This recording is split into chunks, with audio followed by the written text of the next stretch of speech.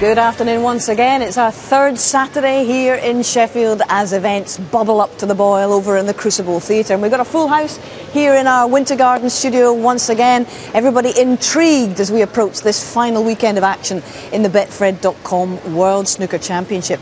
Now, the four men who remain, O'Sullivan, Stevens, Carter and Maguire, have all been to the semi-final stages before, but only one of them has gone on to lift the trophy.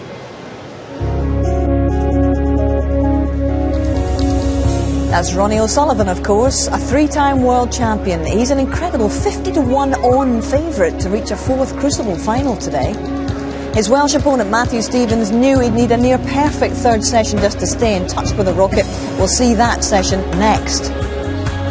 Then we're live as Glasgow's Stephen Maguire aims to overturn a 10 frames to 14 deficit. He knows it can be done because John Higgins did it to him 5 years ago. But right now the captain, Ali Carter, steering a canny and clever route towards the final in what's an amazing return to health and form for the Essex Pro. And as Stephen Hendry packs away his cue, he'll reflect on his epic tussles with Jimmy White, a rivalry that defined the 1990s in this sport. I don't know, I used to love the nightclubs and the gambling, and you know, Stephen used to love picking up the trophies.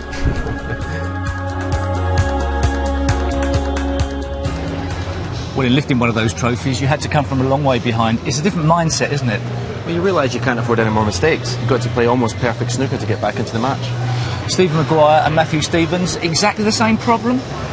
Slightly different. Steve Maguire was done really well to get the last frame last night, so he's still very much in the match. Matthew Stevens, I feel, has got nothing to lose. He just goes, come out today and play his natural game. OK, but there's every chance that the Rocket will be in the final.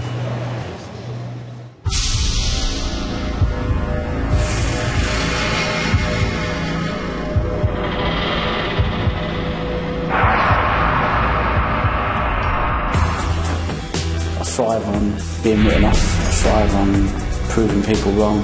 I find that a great motivation tool, so I don't feel that I could ever be defeated in that way, you know. I'm pretty reliant on my own brain and believe that you're in control of your own destiny. In centre, actually I don't like meeting my heroes, but he probably wasn't politically the most correct guy, but you know, he stuck to his guns and he believed in what he believed in, and I kind of believe in what he believed in. You know, I'm definitely not an Alain Prost. So I never feel really guilty about it. Sometimes I think, I wish I wouldn't have had that old bar of fruit and nut, but I know that I'm getting up to train the next day, so it doesn't really matter. I'm looking for another career, yeah, exactly. I'm starting to start thinking about stuff and what would I like to do, and you know, I want to try and win a few major tournaments first. You know, I still think I've got a few more wins in me, but once I think I can't do that, I'm going to move on. I'm kind of quite proud of my determination, my dedication, my determination, my will to succeed, my ability to try and, you know, get up and come back from adversity. I'm kind of quite proud of having them qualities, I suppose.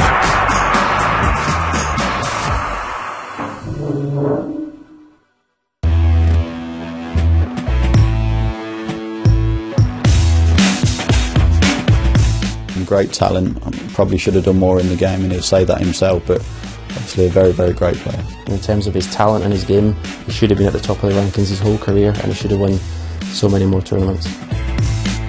He's a man that rises to the big occasions all the time. Every player plays better with confidence, and he's certainly getting that under his belt. I think people enjoy watching him playing, the way he goes about his business. He doesn't mess about. Very fluent, very attacking. He's such a lovely fella. Every time we see each other, we always talk about our kids. Great guy. Sort of always have a laugh.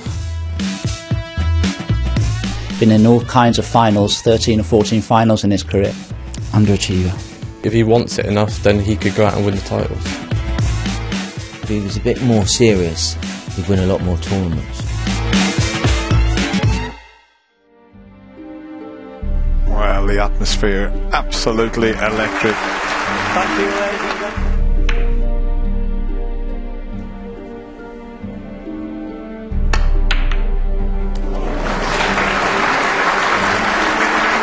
Well, he looks in absolutely devastating form here, Matthew. All of a sudden, the scores are level at 5 each.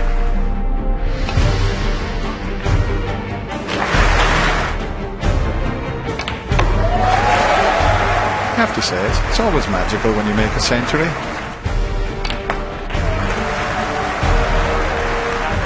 The alarm bells are ringing now. Boy, this would be some shot. He's trying it. That's 5 frames in a row. There is a 68th century at this year's BetFriend.com World Championship. It has been an unbelievable session from Ronnie O'Sullivan, and he goes into the lead by 11 frames to 5.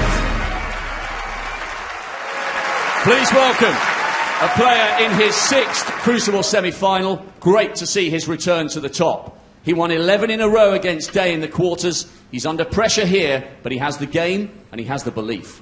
Twice a World Championship finalist, former UK champion. He's the Welsh Dragon. He's Matthew Stevens!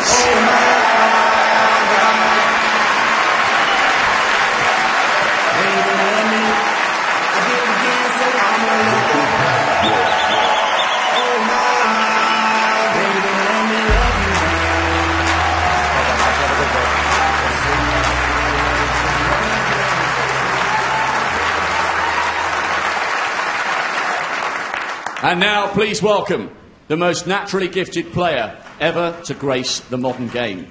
He has lit up the Crucible for the past fortnight. He's won 6 in a row in every match so far. One word sums up his performance over the last 14 days: sublime. Bidding for a 4th World Championship final. He is so fast, blink and you'll miss him. The Rocket, Ronnie O'Sullivan!